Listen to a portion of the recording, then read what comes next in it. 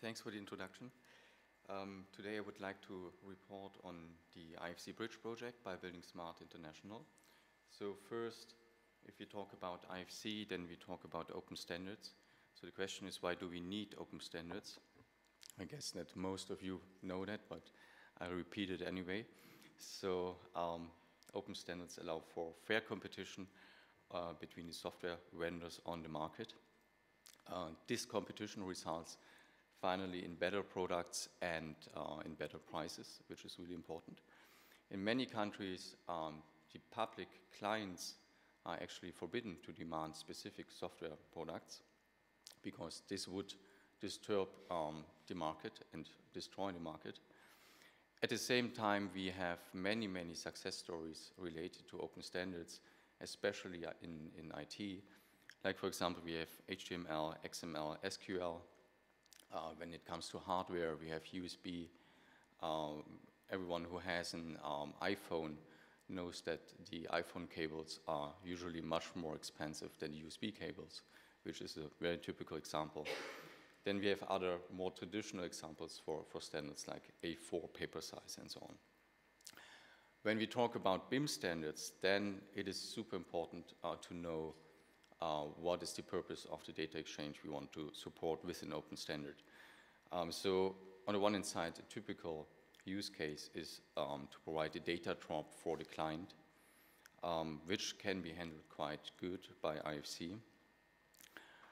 Another very good example is the coordination between different domain experts, between the different planners we have in our projects. Again, IFC is very suitable for that.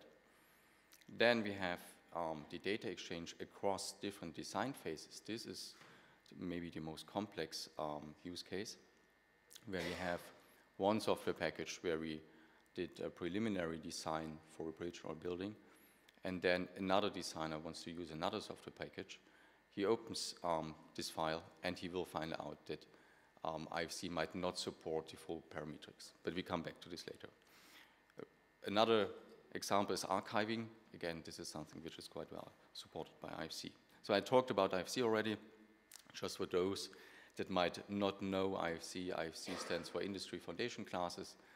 It's the big and widespread standard for supporting the exchange of building models between different software packages. It is supported by many software vendors. It's not really new. It has been developed since 20 years, actually. But it was focusing so far on buildings. So there was actually a gap. And to fill this gap, the buildingSMART Infra Room was founded, I think in 2010. The Infra Room is kind of a subgroup of buildingSMART. Its mission is to extend the IFC standard to cover also the built infrastructure. Its scope is to develop standards for roads, railways, waterways, including bridges, tunnels, and all kinds of facilities that are part of these infrastructure assets. All developments in the Infra Room are done in close collaboration with OGC, the Open Geospatial Consortium, because both GIS and BIM are super important for designing and managing infrastructure assets. So it's really important to have harmonized standards to allow an easy transition between these two worlds. In the Infra Room, we started our developments with IFC alignment, something very important because for many linear infrastructure assets, you need the alignment to define, for example, the geometry. This was not there before. For buildings, you don't need it, but for infrastructure, it's essential, so it was the first part. We finished this part in 2015, and based on IFC alignment, we are now working in IFC-Bridge, IFC-Road, IFC-Rail, and IFC-Tunnel. The IFC-Bridge project was finished in March this year. IFC-Road, IFC-Rail are still running. They will deliver by the end of this year. And the IFC-Tunnel project was just started a couple of weeks ago. All these projects must implement this project structure. So this is really defined by buildingSMART International. I will not go too much into detail here.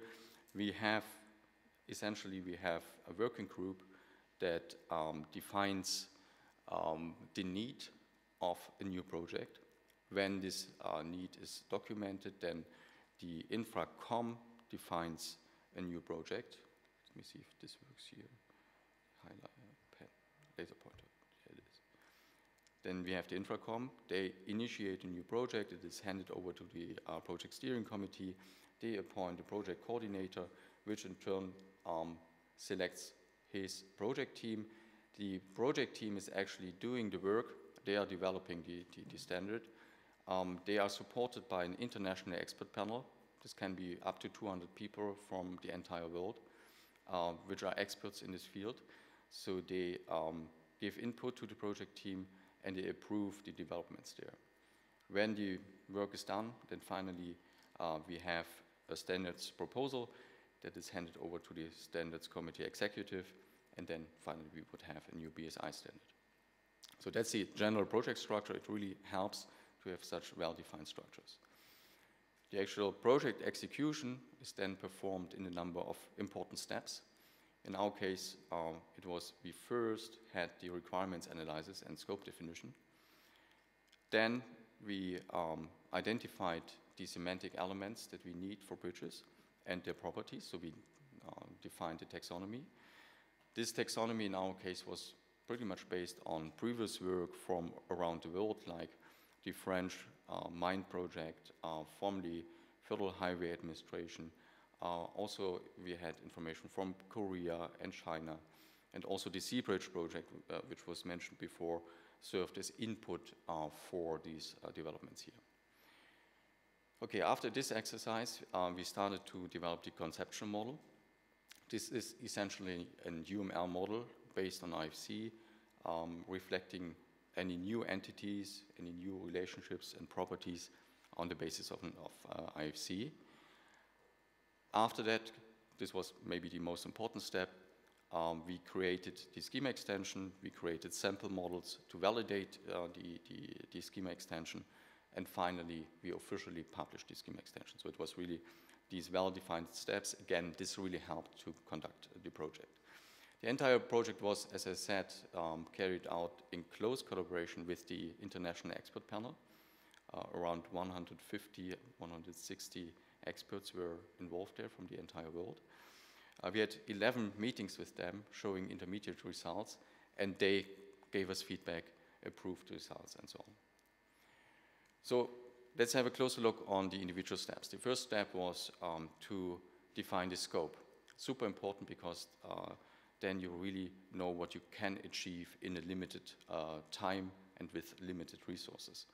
So we first analyzed the bridge types. So in the world we have girder bridges, truss bridges, arc bridges, cantilever bridges, cable stayed bridges, suspension bridges. These are the most widespread bridge types.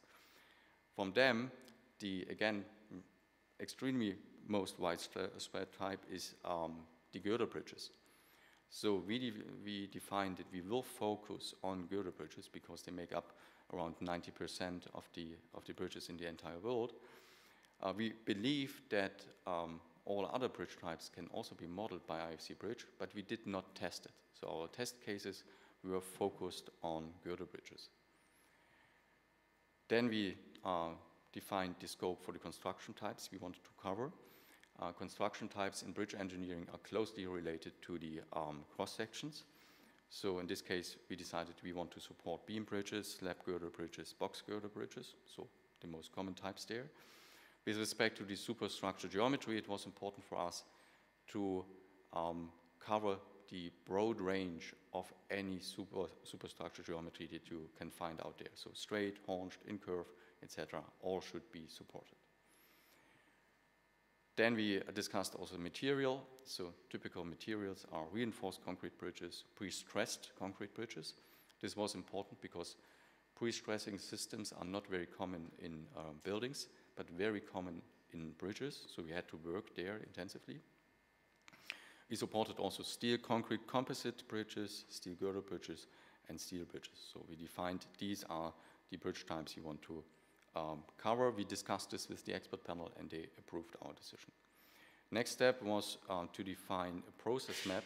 I know it's very small here and you are not supposed to read it, we have it in the paper.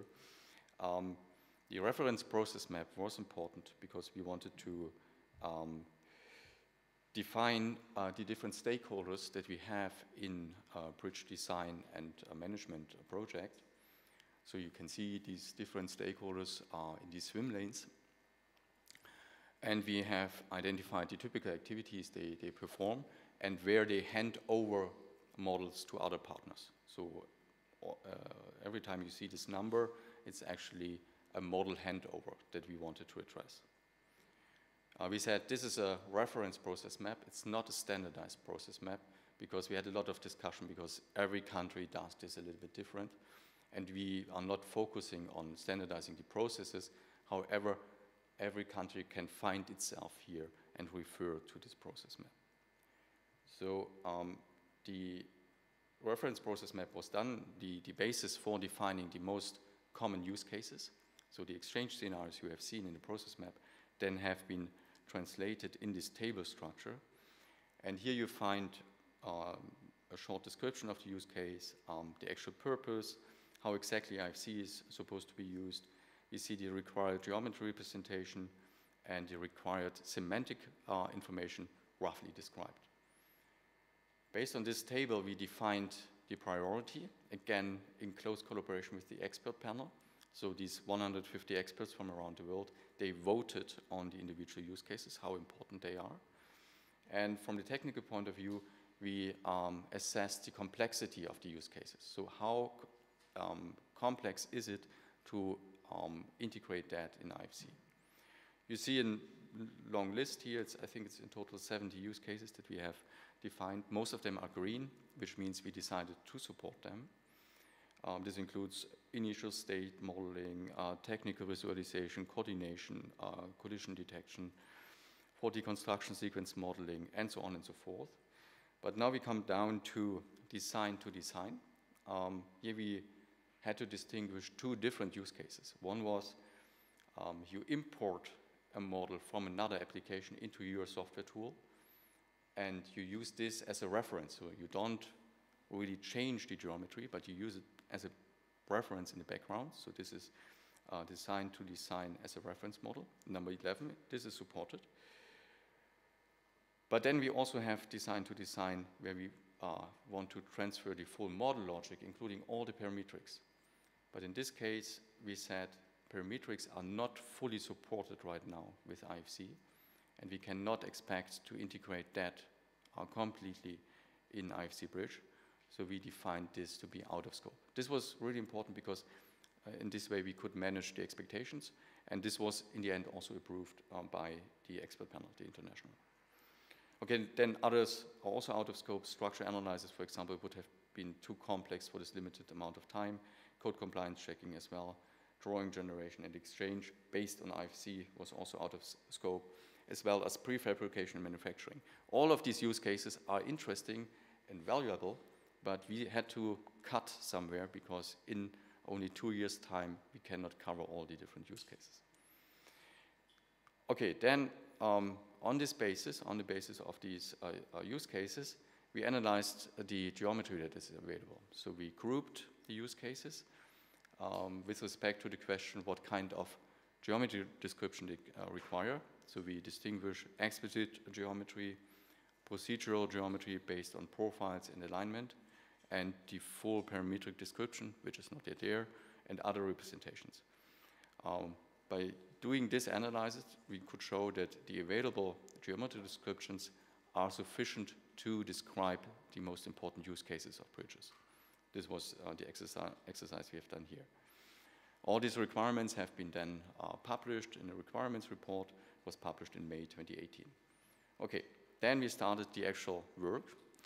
We started to define the taxonomy. So we sat down with the experts from the entire world and defined the terms they use for these specific bridge elements. We took all these terms into a central Excel spreadsheet. I think it was Google spreadsheet maybe. And we tried to give it a structure. We had intense discussions, what is semantically equal, what is identical, and so on and so forth. This was, again, a very important exercise to find consensus across the entire world with respect to the terms. What helped us a lot was figures, pictures, and so on, because if you discuss on an international level, you really need to see what we are talking about to find also the respective terms. Okay, this taxonomy was then the basis to produce the domain model. Afterwards, we took this as input to create what we call the conceptual model. The conceptual model is, as I said, a UML model based on IFC. Now we mapped all these terms, the entire taxonomy, either on existing IFC entities, or we decided where we need new IFC entities. This was then the basis to define the schema, because the conceptual model actually described everything which had to be extended. And this was then more or less formal step. In the end, we had the IFC extension, the MVDs, and the link to the data dictionary. Let's have a closer look on the conceptual model here. So, as I said, the conceptual model is essentially a UML model of the IFC schema extension. Here, the real, I would say, software engineering work was done when we created this UML model. So we decided where to create new entities and where to reuse existing ones. We did this under strict conformance with the so-called IFC infra extension guidelines that have been published before. They say that you should create as few new classes as possible, because we have already 800 entities in IFC. We don't want to have another 800 for bridges. And in most cases, you can reuse most of the available classes. Like, for example, an abutment wall essentially is a wall, and IFC wall should be used to also model abutment walls. You should not distinguish there. What we did was we extended this set of predefined types. You can see this on this slide. Here you see the new predefined types. For example, for the beams, we have girder segments, diaphragm, pier cap, headstone, cornice, and edge beam. These were new predefined types, not new entities. We just extended the beam by new predefined types. And this has been done for other elements as well. At some places, we had to introduce new entities, for example, for the spatial hierarchy. So what is new now in the conceptual model, or in IFC 4.2, is the IFC facility and the IFC facility part. We worked intensively across different projects on this concept. Nick was also involved, if I remember correctly. So now facility is the new superclass of building, but also of bridge. And facility part is the new superclass of building story and bridge part. And this concept can be reused for many, many other infrastructure facilities. Here you see how this is used. So now the project contains a site. The site contains the bridge. The bridge consists of different bridge parts, in this case superstructure and substructure. The substructure itself consists of the abutment, the pier, and the other abutment. So you can really create this hierarchical spatial structure. Also for the physical elements, we had to define some new elements. Most importantly, we had to define the bearing. So IFC bearing is a new element, because there was nothing like a bearing already in IFC. So this was really the case where we needed a new element. Another thing we added was deep foundation, because it was not there before, and some more minor things. On this slide, you see how the bearing is used. I don't go into detail, but now bearing is really the first-class element of IFC.